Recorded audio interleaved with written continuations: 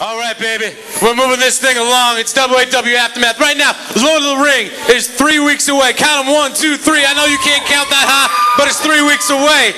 So what we're going to do right now is have a little battle royale. It's going to be a masked battle royale because there'll be some fools in this WAW with masks on that know how to get it done. So, coming out first is a crazy, scary person. It's Reaper. Don't look him in the eye. Reaper. Don't look him in the eye. Like I said before, more to heaven and earth Horatio. He is a very frightening individual insofar as you step in the ring, you might as well be looking at yourself. What is that?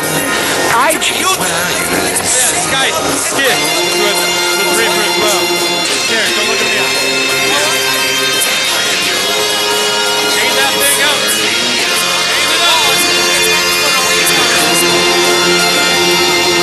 I think before you call it a retard, we should find out what the hell it is first. All right. Coming out next.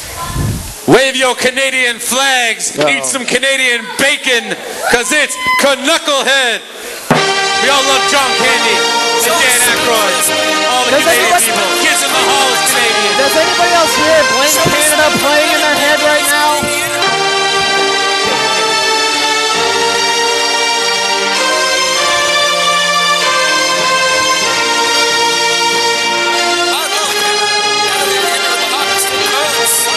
Did hit me with the hockey stick? I didn't feel it.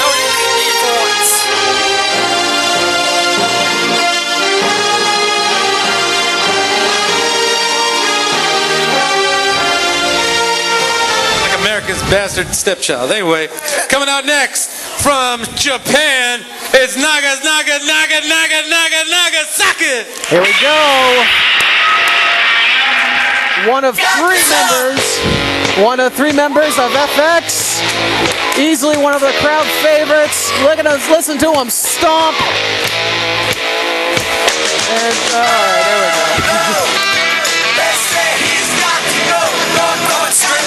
Sister Dojo of New Japan. Nagasaki. Winners with Hiroshima.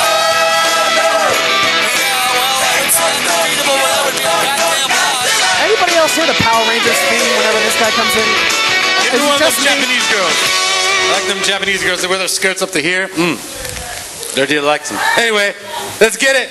Come on, bring him out. He's from Ecuador. Oh boy. Now, alright, you talk about where the hell they find him and what the hell they let him in. I think this guy only knows one single word of English. No, it's not even English. So watch this. How many fingers am I holding up? Ecuador, what's your name? What's the best country in the world? I tried playing through where is finding him? For money, every single question.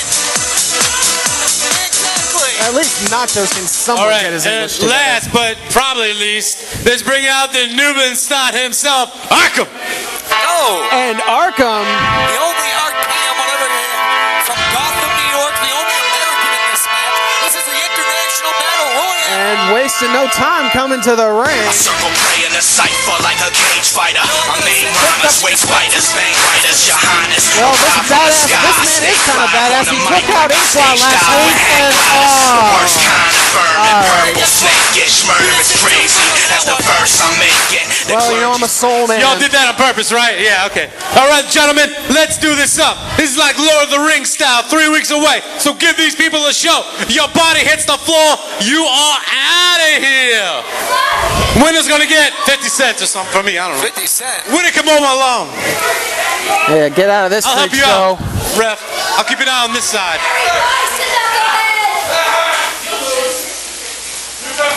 We gotta...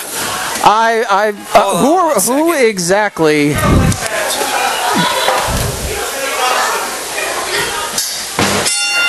And now, Matt, bell rings. Here it comes. And now this is a battle royal. You go over the top rope. Got to do his job, but... Well, about time you did something around here. And everyone going to work.